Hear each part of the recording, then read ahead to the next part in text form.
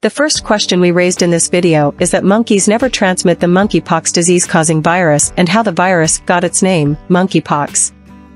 The answer is that this monkeypox disease was first identified in monkeys being used for research purposes in the year 1958.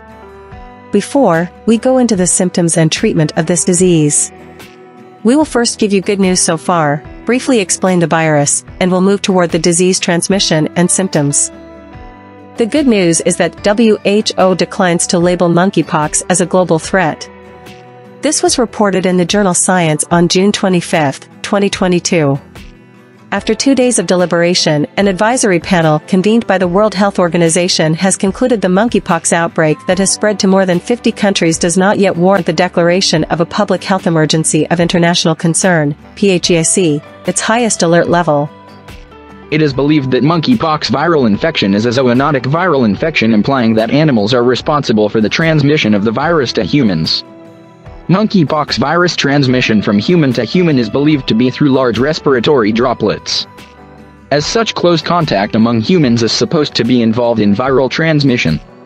A scientific study published on June 20, 2022 suggests that major transmission of monkeypox is among men who have sex with men, MSM. Scientists believe the virus may have changed its mode of transmission. Important to mention here is that the monkeypox virus has been detected in the semen of people suffering from this disease. As far as the genetic material of the monkeypox virus is concerned, it is deoxyribonucleic acid, DNA. DNA viruses are relatively stable in the environment when compared with RNA viruses.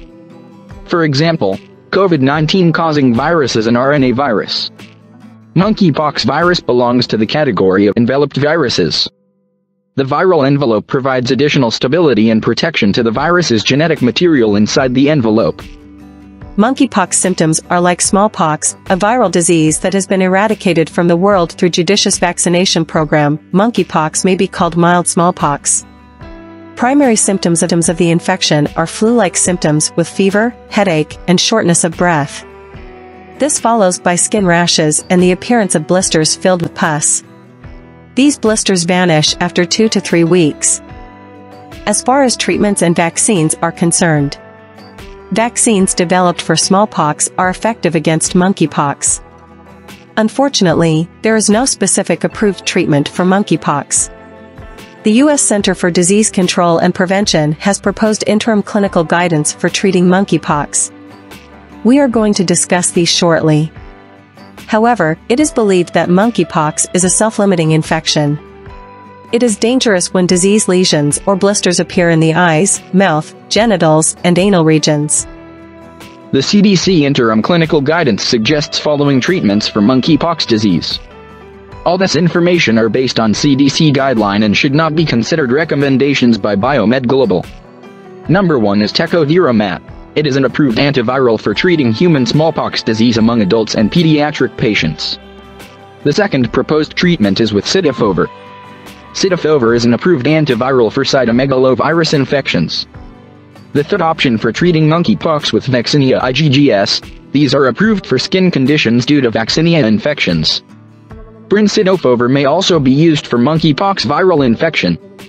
It is an antiviral approved by the FDA for smallpox among adults and pediatric patients.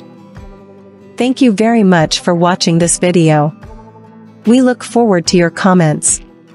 However, a couple of important messages are: preventive measures protect better from viral infections. Vaccines protect from getting the infection, whereas antivirals lessen disease severity. May you all be healthy and happy.